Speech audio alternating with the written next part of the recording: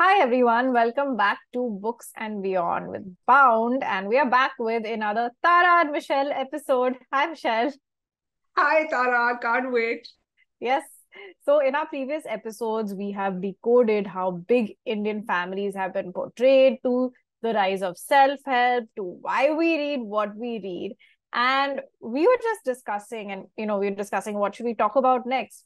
And we've come across so many articles that say non-fiction is doing really well in India. And even if you enter a bookstore, there's one type of book that's doing really well, and that is books based on real people, real stories. Same if you open up Netflix, the amount of stories based on real life people is increasing. And we were just wondering, why do we see this pattern of stories based on real people? Why, as human beings, are we so fascinated? Is it because truth is stranger than fiction? Or is it because we want to learn from these extraordinary people across different areas of life? Or, we're just so curious. So let's get into that. But first, let's tell our listeners what kind of real stories excite us. So, Michelle, what, interested you in this topic? Yeah, I think for me, what I realized was that it was a very subconscious decision. I was not consciously, subconsciously picking books which happen to feature real women who are sort of extraordinary real women, badass women who are out there doing things that we don't ordinarily hear of.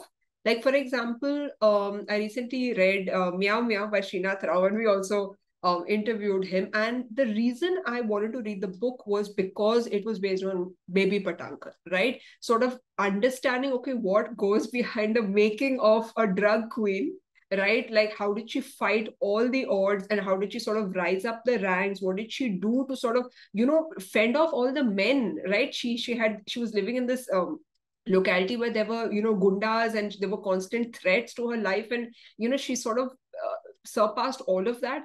And another book that again I just sort of picked up was this autobiography. Sorry, this biography of Savitribai Phule, who happens to be known as one of the most renowned revolutionists in Maharashtra for sort of vouching for education for everybody. So I kind of realized that stories about real people really really inspire me when they're about women who do things for sort of, I mean, who sort of, I don't know, I will not say shatter the glass ceiling, but sort of do something different. What about you, though? What Yeah. kind of stories are you drawn to? No, I agree with what you said about women, especially in a country like ours, to see women who live these extraordinary lives. There are just so many stories. So I was working as a journalist at She the People before starting Bound, and my job was basically to find these women who had done extraordinary things. And extraordinary things don't have to be sort of, that crazy. It can even be simple as doing really well in your job. But my job was to find women who were doing something different, and I used to travel all over Bombay and interview them on video. And I love, and that's the reason I love nonfiction. That's the reason I love stories about real people, because getting to know these. And Sorry. if I can ask you, Tara, because I mean it's very fascinating. You went all over Bombay. Like, do you remember any one story that sort of stayed with you? And I mean, Yeah, not just definitely. not just the story, but also like you getting that story. Yeah, definitely. So, the whole point was to find stories, right? And so I remember interviewing one woman who started, and this was way before Ratan Tata had invested in something like this. She had started an elderly care system where basically you have, a group of volunteers, young volunteers like you and me. And it's not only for physical health, because you have nurses and things like that, but it's also for companionship, because the amount of elderly people in India are rising. And so she had started that. So I interviewed her. I interviewed somebody who was an air hostess, and she became the face of the Brussels attack. So the Brussels terrorist attack. And I remember getting on a call with her and downloading her entire story. It was very emotional. She remembered such vivid details. So that was one. Now she sort of set up a program for survivors, and she's back to work, despite sort of having that traumatic experience as an air hostess. Then another interview that I remember is a woman who started a library for young children in rural Meghalaya.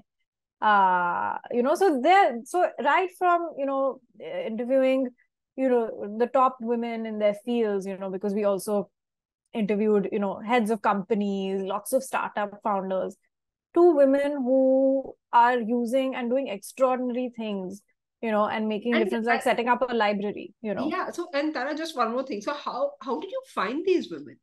It must not have been easy to sort of track them down. Yeah, Right? I often go back and I wonder, where are they? Because I want to write such stories again. But if you're not in the flow of it, then you're not in the flow of it. So for me right now, it's harder to find these women. But when I was in the flow, I was sort of speaking to so many people, coming in contact. I was attending a lot of events, going out there.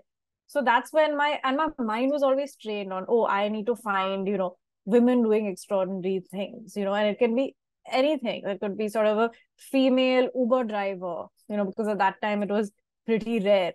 Uh, like, yeah, or an artist, like, yes. Because I was interested in like art, so like a street artist doing something different.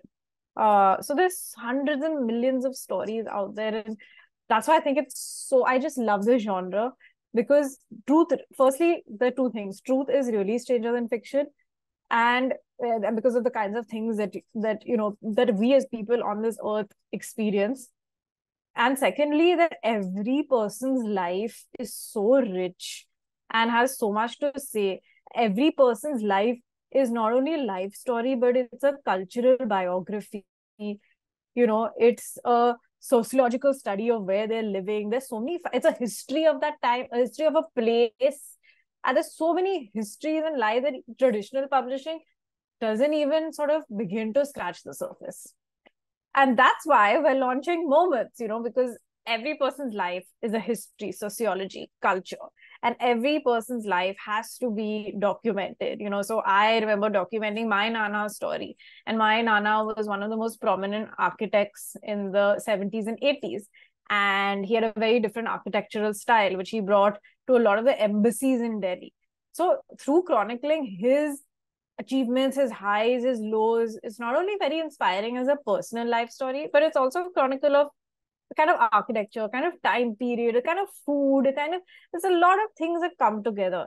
And that's sort of what also we're trying to do with Moments, is encourage, apart from traditional publishing, which obviously exists, but there are very few slots for people.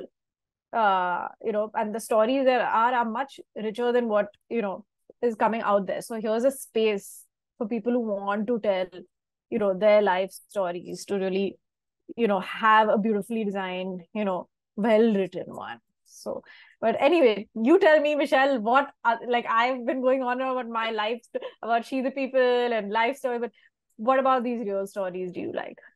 So, yeah, I mean, one thing that I really like that you mentioned, that traditional publishing, they have only so many slots, right? And I think we are in this age where there's this content boom. You have so many books, and in fact, there's another, argument that I've heard that, oh, aren't there too many books out there right now? But I feel that, sometimes some of the most interesting stories slip through the cracks of traditional publishing, which is where, indie publishing comes in and all of that. But still, what I've noticed is, because, we're talking about the, publishing itself giving so much space to real life stories. I've noticed, Tara, that a lot of publishers are coming out with very interesting stories about real people. So, for example, I sort of did a scan of all the, the major publishers, and for example, I'll just give you some names of books that I really, sort of that stood out to me, because they're based on real people and something which I haven't come across before. So for example, I think it was Penguin who released a Nowhere Man by Shivalik, Bakshi, and it's about this missing soldier who actually goes missing in the Indo-Pak 1971 war. And the book is sort of fascinating because it's written by his own nephew, and his nephew sort of speaks to everybody, even soldiers on the other side of the border, even Pakistani soldiers, which is what he shared with us. And it's really, really interesting to see how somebody tries to gather all these memories, gather all these, moments of a person's life, through others' accounts, which I also find very fascinating when someone's trying to write a biography. Like, I'm sure, Tara, you would have also had this experience when you wrote the book about your grandfather, asking other people about him. And it's very interesting to see that everyone looks at a person differently. So Penguin, it was just one book, right? Now, for example, Harper, and when I saw which is the book that's the most trending, it is Indrani Mukherjee's book, which is about the very high-profile case, which talks about her daughter, and this is her own version, again, based on a real person. And then, Juggernaut, for example, released a book that I think you are going to really like, Tara. It is Women in the Wild, and it actually chronicles the stories of women who are India's most brilliant women wildlife biologists, right? And I think in all our conversations, even on previous episodes, we know that wildlife is something both of us are just, drawn to. Imagine seeing them through the lens of these, biologists who sacrifice their lives to understand, wildlife. So yeah, I think that book sounds very interesting. And what I also think is very interesting is, Achal Malhotra's Remnants of a Separation, because that is also, people's stories told, Achal has actually researched them. And the book is about, partition stories. So people who've been sort of, had to cross the border during partition. There's so many stories, about that as well. So if we're talking about, I think we're talking about book recommendations right now. So, one interesting book that I saw recently is called The Taliban and I, which is a first-person account of a woman who's gotten married to an Afghan and ended up fighting with the Taliban for her life. And I think the reason that we really, enjoy these kind of stories is that we will never have access. And knowing that it's real, I mean, we can read something that's fictional. For example, there's a book about, a woman who rises up the ranks of the IPS and her training. But knowing that these stories are real versus reading the same thing as a fictional account, it hits you differently. Don't you think? I mean, I love fiction. I love the emotions that it makes me feel. But just the fact that, oh my God, like a human being living and breathing like you and me, and we're all the same, we're built of the same stuff, went through something that I can never imagine ever going through in my life, or has done something that I can't ever do. For example, there's a book about, women sportsmen and the way that they've sort of, it's called What I Learned from Running, I think. And the way that they've transcended boundaries, right, and pushed their bodies to the limit. Or this woman who's ended up fighting Taliban, or Malala, who's, these are unimaginable situations, but they're very much real. And that is what is so fascinating, I think, about these real stories. No, true, Tara. And I think this is something that came across my mind when I recently read Hussein Zaidi's book, which was about a raw agent.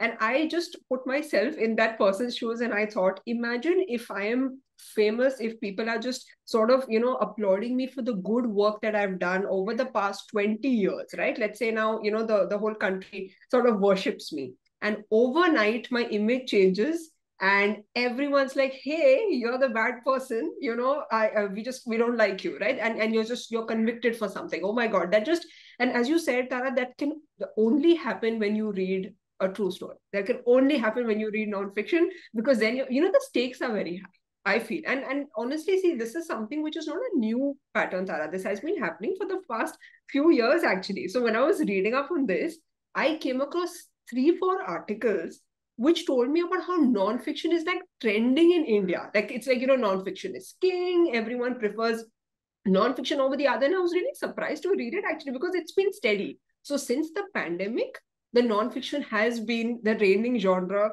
across, right? And now within nonfiction, with stories, right? And like we've noticed, it's stories about real people, Right. I think the OTT, has also fed into this. And and I feel it's a lot about empathy, and we sort of feel for these people, and we also don't understand these people sometimes, which is where the con stories, the scandal stories come in. So while we have stories where, we have a lot of empathy, where, we say, oh, imagine this woman went through so much, or this is such an inspiring story, or, maybe I can learn something from this story. We also have stories based on real people that we cannot relate to at all. And that is why those stories are so interesting, because we cannot relate to them. Whether it's a story of Ted Bundy, who, we people like you and I, we just don't understand. We just don't get it. Or even, there's so many stories right now about real life people who've done cons. Right. So, and so many books coming out, and maybe you would have a few recommendations. So, yeah, I think that the fact that we can't relate, to some people, or we can't learn, or we don't get inspired, that is also so interesting. Because these are real life people who just start doing something that I don't understand at all. Yeah. No, and when it comes to sort of, as you said, out of the box, right, Tara, I would say yes, there are stories which sort of go to the extreme, like like we see there, it could be scandals, it could be murders, it could be whatever, right? But what I sort of like about this era that we're in is we are also seeing stories about people who are, sort of like us and not like us at the same time. So what I've noticed is there are a lot of influencers who are coming out with stories, with books, like for example, let's say Ankur Warikoo, right? Or let's say, Ashton Dog. And there's also this trend of voyeurism. On one hand, we're reading books that are completely like, we don't relate to somebody. And there's also books that we want to read on people that we just want to know, like Bollywood, right? What do you think? Do you have any book recommendations? Yes, I think for me, there are definitely books that are about very very famous personalities out there. Okay, I'll give you an example. Especially the Friends character, Chandler, who recently, Chandler is the character's name, obviously it is Matthew Perry. When he recently died, like there were so many memes, there were so many posts about him. But the only post that I was drawn to was when I saw a picture of a book of his own story put up by Barison's booksellers. I don't know why. Maybe because I'm naturally drawn, to books. But for me, I was like, okay, the whole world knows you. The whole world has different versions of yourself. But what is your version? I bought the book too because of that. Really? Yeah, because Oh, I okay. felt that even if, these celebrities, they might get ghostwriters, they might not reveal all, That's okay. Yeah. they might, Yeah. but the fact is, it's a 50,000 word book. Now, in that 50,000 word book, it has to be you. And it's a more in-depth you than a 10-minute interview or a 2-second reel. It's your voice, even if it's unreliable or whatever, it's not 100% factual. You'll get more into their minds than you ever would otherwise. I think that's why these books about celebrities, these documentaries, David Beckham's documentary, we've seen David Beckham growing up, but the documentary about his life, where he's sitting and he's telling us about what he went through, but how he started, his love, that's invaluable, because that's voyeurism. That's what we want to know.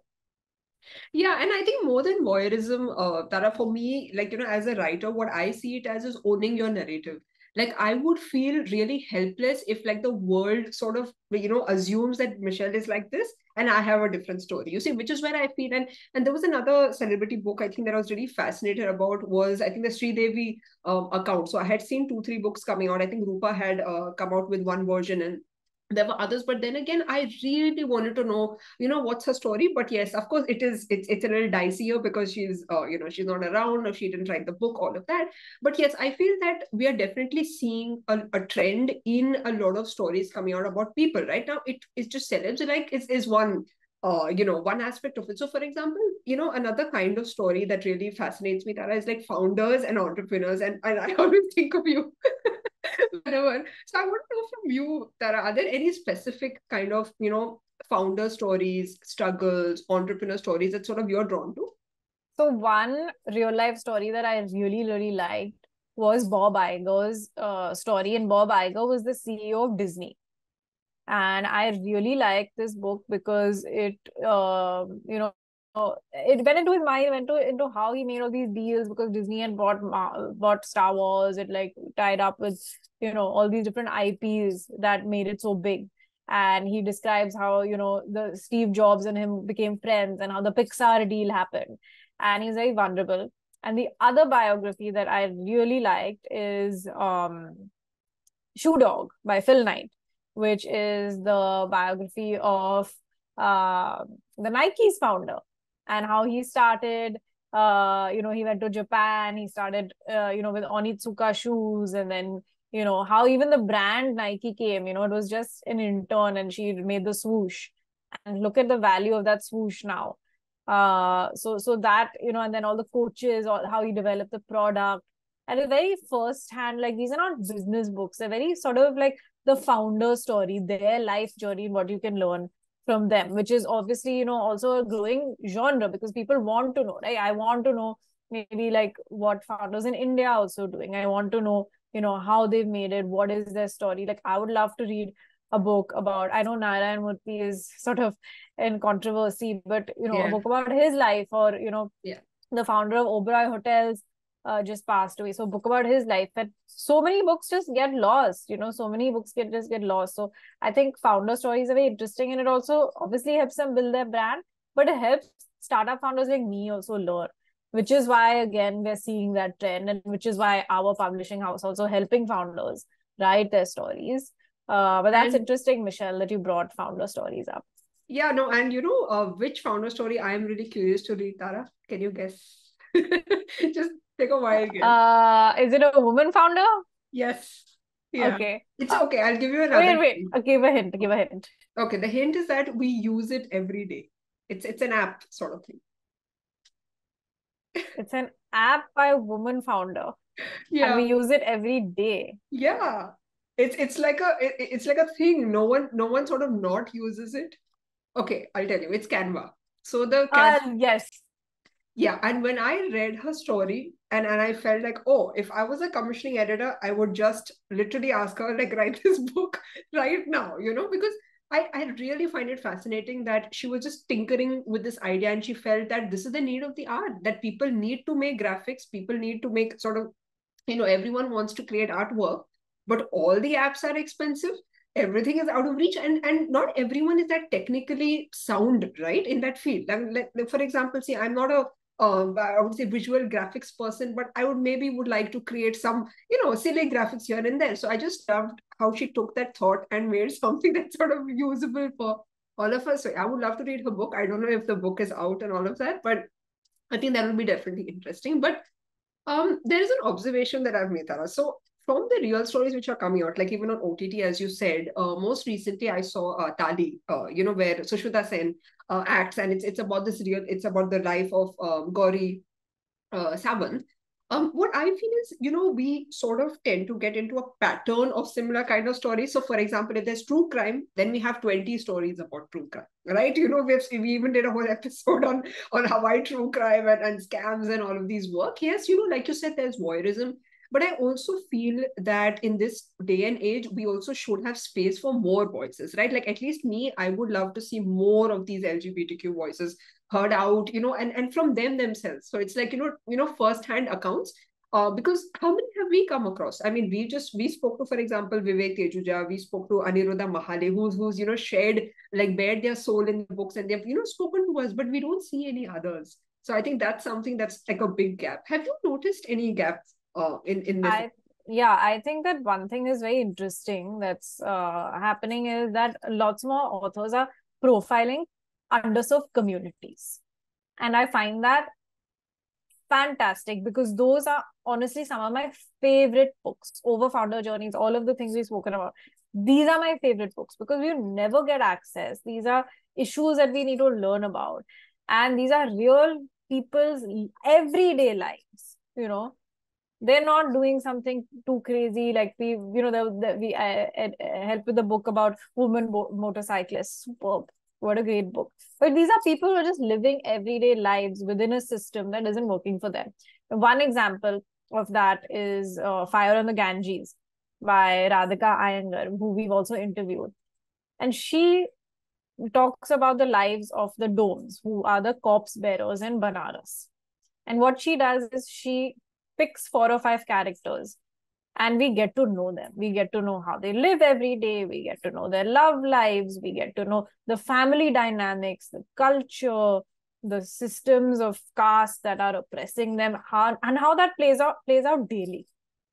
And I think these stories of real people are, I feel, very important, and maybe the most important.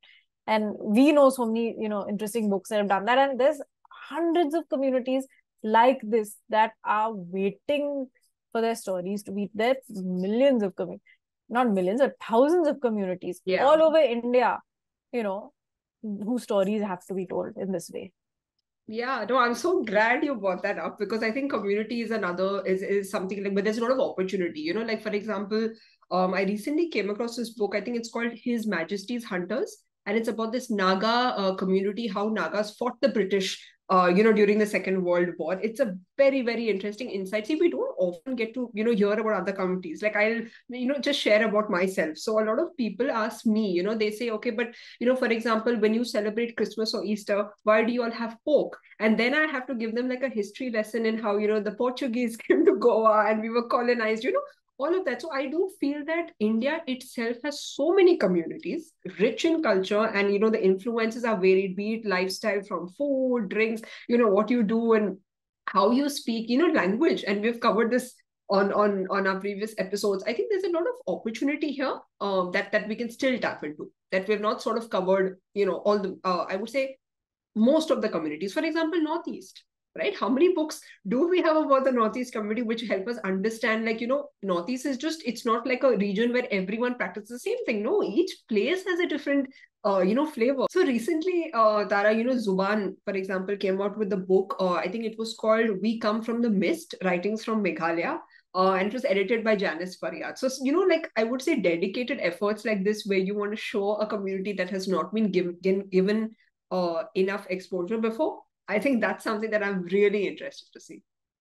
Yeah, I agree. And another book that, I always talk about is Truck Day India by Rajat Abhaykar. One of my favorite books, because he has chronicled the lives of India's truck drivers, and he sat in the backs of trucks and, understood what goes on in daily life, and I found that so very interesting. And another book that I also spoke about and I've spoken about is What's Left of the Jungle, where we're talking about the animal wildlife conflict, and we see it through the eyes of this villager, Akshu, who lives at the borderline of the forest, and the issues he goes through. And again, simple things like family dynamics, education, love life, day-to-day emotions, all of these things. I feel like I know this character. I feel like I, feel for him. And I think these stories are so important. That brings me to my other point, is that when we're recording all these stories, there's a question of accuracy, and there's so much misinformation, and obviously with OTT there's so much demand for recreating stories based on real life, whether in the present or even in past. And past is a completely different thing, because you have to get your sources correct, how you write history, that can be a whole other episode for us. And they even started hiring consultants now on these OTT platforms. We interviewed somebody who told us that when they make army stories, because there's so much emphasis on real life army story, they're hiring consultants, and I think that's so important to do. Yeah, and this actually makes me think of this trend of historical non-fiction, Tara. These are real stories about real people that we have not come across, right? So this very recent book that I read that has not been able to get out of my head is The Lord of the Deccans. And the whole reason is because, I never knew that so much happened in South India. Like, I'm very sure it's like, whole of India, a lot has happened.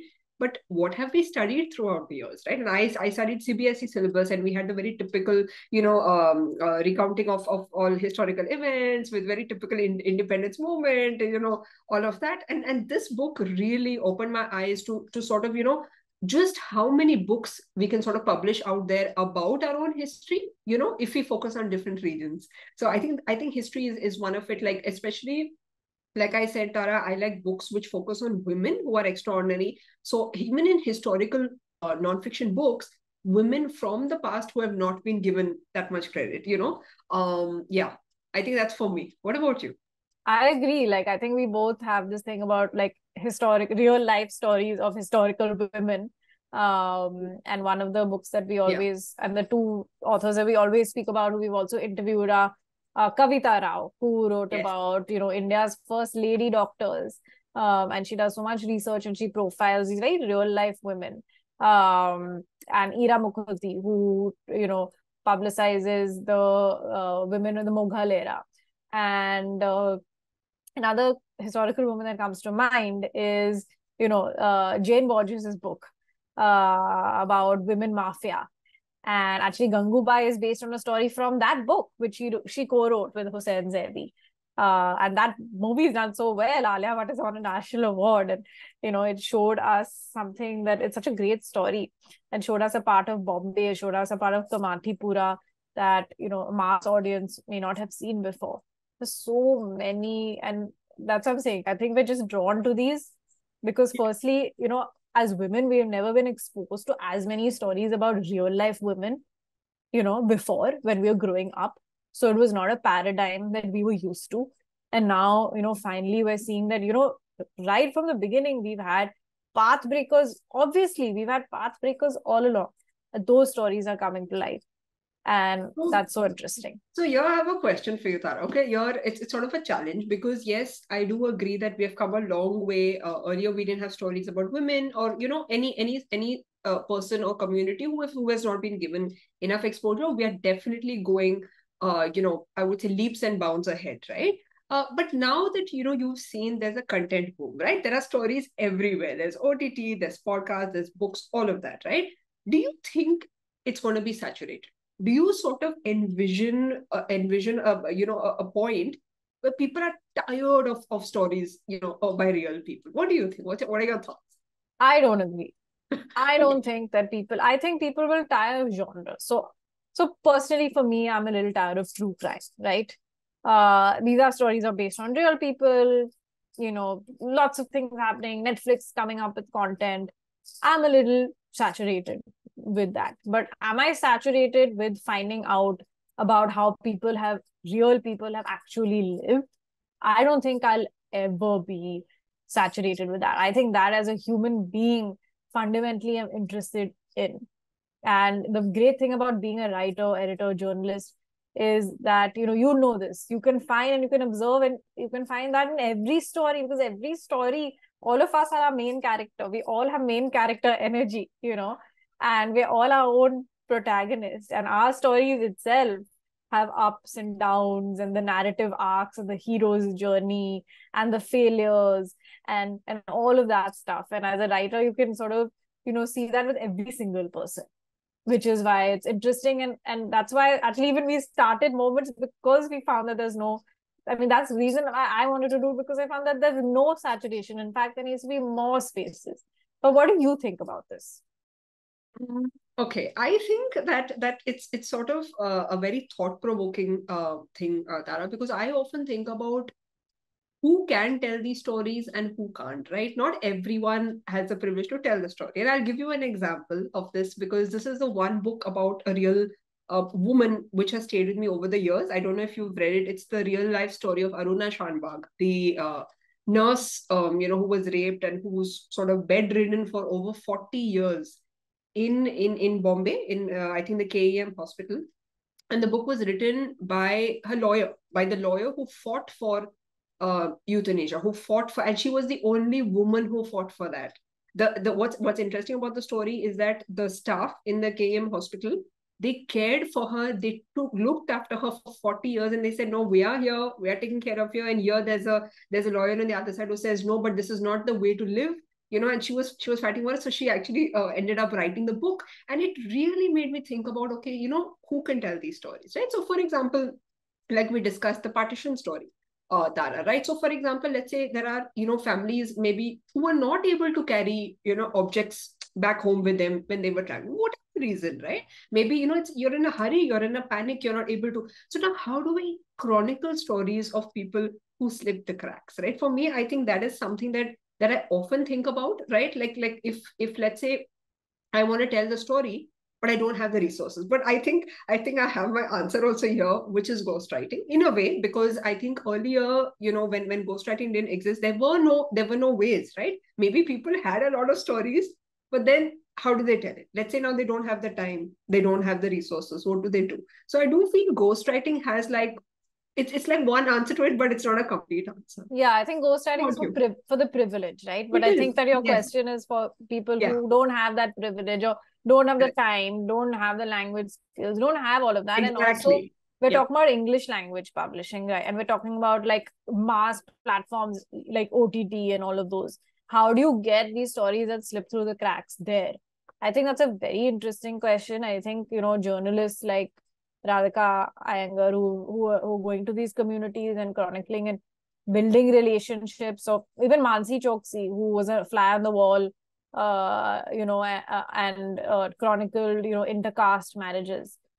Very interesting work, because they actually go onto the field, they build these relationships, which is not easy to do. And then they dig out these stories. So they obviously have that privilege of being able to travel, being able to speak in English, get these stories published, and they're using it. I think that's very interesting. That's something that I think you and I would also really like to do. And Like, this reminds me of Sonia Falero, Tara, the one, yeah, Good Girls narrative. And what's the flip side here is the opposite. So she knew English, but she struggled with Hindi, and where she had, someone with her who sort of helped her. So I think these journalists are finding ways to navigate, yeah. layers that we have in India. So it reminded me of one incident. So I was in Switzerland with my mother, and my mom had sprained her ankle. So we went to the emergency room. Now, in the emergency room, a mother and her two children, little children, were there, and they were from Pakistan. They started chatting with us, and this woman told us her entire life story. She said that her husband had moved to Switzerland for a job, and she had spent the last 5 years migrating to Switzerland, basically, like illegally, kind of. Like with her two children, crossing mountains in boats. I mean, the things that she was saying are unimaginable, and then she was here and she was in Switzerland, and all she wanted to do was go back home, because she hated the cold and she hated the food and she wanted to go back home. These kind of stories, I mean, where will this woman ever write a book? Where will she tell her story? And I have something similar, Tara, because I was in the Middle East. There's a huge expat population there, right? So there are a lot of Bangladeshi immigrants. If you hear some of their stories, right, just like this woman, they can go through any terrain, any sort of, be it, I would say snowing, or it is hot like an oven. They go through all these, channels. It's, of course, it's illegal, but they do all of that just to end up migrating to a place where they sort of, maybe they'd even see the returns like 10 years down the line. We don't know. We don't even know if they'll survive the night. It's that scary. But there are a lot of stories. And this reminds me of a recent documentary that I saw, Tara. And I think it really sort of struck a chord with me, because I felt like if I had ever had a chance to sort of write a real life story, like you said, if we had an opportunity, I think I would focus on, the migrant community that goes to work, especially as domestic workers. So I think this documentary is called Asian Maids. So it literally covers the Filipino community, okay, maids who go to different countries like Lebanon, who go to China, and just how badly they are exploited. Like, it is, you can't even see the visuals, you can't even bear to hear that, but it's happening. Things are happening, but how often do their stories get told? So because I'm so passionate about migration and in general, because I've been there, I do feel that sometimes stories that come out are often one-sided. There's a lot that you can see about these migrants, but who's gonna tell their stories? And it takes hard work, right? Like the Radhika Iyengar's book about the domes. Like, it took her 8 years, which means that she had to fund somebody to fund her, or she had to fund herself. The travel, the stamina, the patience. So that's why these books are also few far between, because like a person like you and me, like, can we go and do this? How No, many and people? Yeah, yeah. yeah, no, and exactly. And Tara, will it pay off? Right now, see, it's not just your writing. Right now, let's say I am writing on my own, it's only my time. But here, what happens is you're taking someone else's time, you're interviewing them, you're taking, it's not just time, right? It's also emotion. You're sort of, I would say, letting people in and telling them that, hey, your story will be remembered by others, you'll be known. But how do you know it's going to be published? Because publishing, like you said, though there are a lot of opportunities, stories do slip through the crack, right? And especially if you're a debut writer, let's say you're a debut writer, you don't have the contacts, then what happens? So it is, I would say, definitely it is tricky, because it's not just you, but there are other lives also sort of involved in it. Yeah. Yeah, maybe that's why we need more programs or more funding or more, structures in place for this kind of writing and for this kind of storytelling to even happen. Maybe somebody who's listening out there, do something about it. Yes, I really hope so. Yeah, and maybe there could be a system where we even vote for, whose story we want to hear. You know what I mean? Like often it's like I would say nowadays publishers even look at trends, they look at social media, they see the demand, right? So I think it'll be really interesting to have like a portal where people say, hey, I want to hear this person's story, or who knows? Yeah, I'll tell you something. I definitely want to write a story about a community that hasn't uh been talked about before. But again, who has the time? So if somebody out there listening and you can do it, you have the resources, you have the funding, go ahead. Yes, and I think for me, Tara, at the end of the day, the question that we also have to think about, as we are working in this industry, not just as writers and consumers, but we also look at the publishing side of it. So I've also heard this saying, and I would like to end with this thought that is everyone's story worth telling? I want to leave this thought with you and with our listeners also. I feel yes.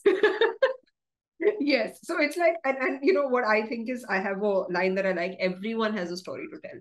Never ever underestimate anyone. Sometimes we often think like, oh, but who will be interested in this? Why will anybody be interested? But you never know. You never know what will connect with somebody. You don't know, because I think everyone has their flavor to add. Yeah, everybody is the main character in their own journey. Yeah. Yes, and so I really, really hope that you enjoyed this episode. I especially had a lot of fun. I know I can go on for hours talking about extraordinary people, ordinary people, everybody who's fascinating. And I just love. I think I'm lucky to be in this era, in this year, where we get access to so many stories, especially through so many mediums. As opposed to like olden days where we didn't even have the internet. I think now, because of the internet, you have access to a lot of people. I could just reach out to somebody in another country and say, hey, can we write a book? And it's possible. I think that's one of the reasons why I love this job so much. Whether it's an editor, writer, journalist, everybody asks me, oh, what's your favorite part? And my favorite part is I would never have had access to the kinds of people that I have interviewed or the kinds of people whose books I've worked on who want to tell their stories if I wasn't in this job. That's the best part, helping people, tell their stories.